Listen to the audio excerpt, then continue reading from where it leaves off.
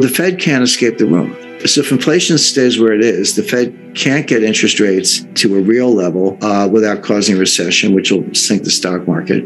But even if inflation comes down a little bit, that'll be a sign of recession. So you're raising rates into a recession, which will cause a recession. You end up in a recession either way. It's just a question of whether the Fed persists or throws in the towel. Now, we've seen this movie before. What's going on is an exact replay of what happened between 2013 and 2019. May 2013, Bernanke announces the taper.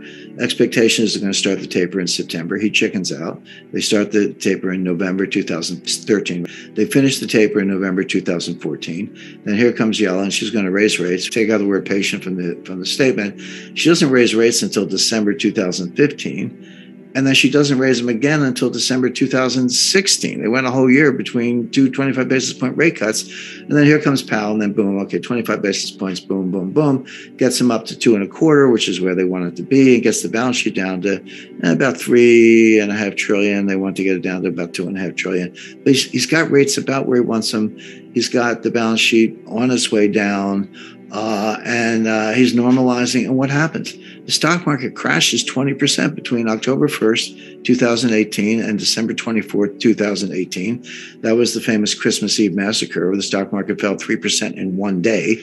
But the Fed's still tightening. The Fed tightened like a week before the Christmas Eve massacre. They tightened into the weakness. They were getting very close to crashing the stock market. They took it down 20% in 3 months, getting close to crashing it. So what happens next? First week of January, Powell comes out. Okay, we're not going to raise interest rates anymore. We're going to be patient. They use all these code words. We're going to be patient. Then he starts cutting rates. Then he starts QE. I forget if it was 8 or 9, whatever. Lost track of QE. He starts QE 8, let's say. And then that takes you into 2020. And here comes the pandemic. And rates go down to 0. And the balance sheet goes to $7 trillion. They were back where they were in May of 2013. Except worse, because now the balance sheet was even bigger than it was then. A complete failure. So who thinks they're going to be more successful this time? They're doing the same thing. It's going to happen faster this time because the market saw that whole 7-year fiasco from May to 2013 to May 2020, a 7-year round trip failure. The same thing's going to happen, but it's going to happen faster this time because the market knows that the Fed doesn't know what they're doing.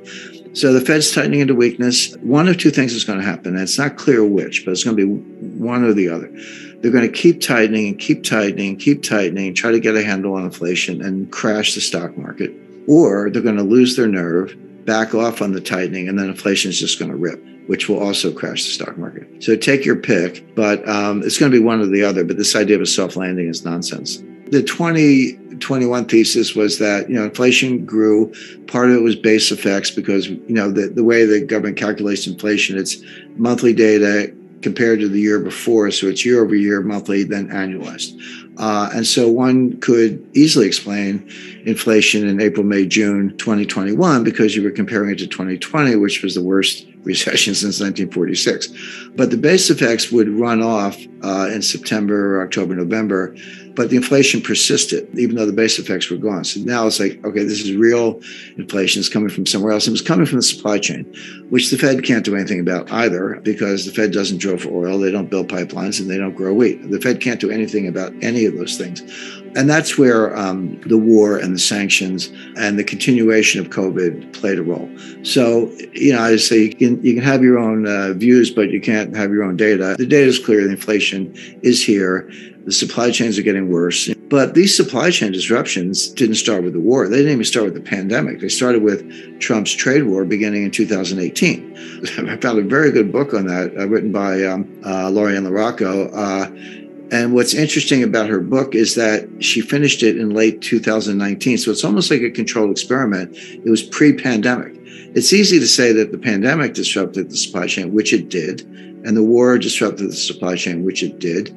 But here we have a very rigorous study of what was happening to supply chains before either one. And the answer is they were a mess. They were a mess back then because of tariffs on China and China redirecting soybean purchase orders from the United States to Brazil.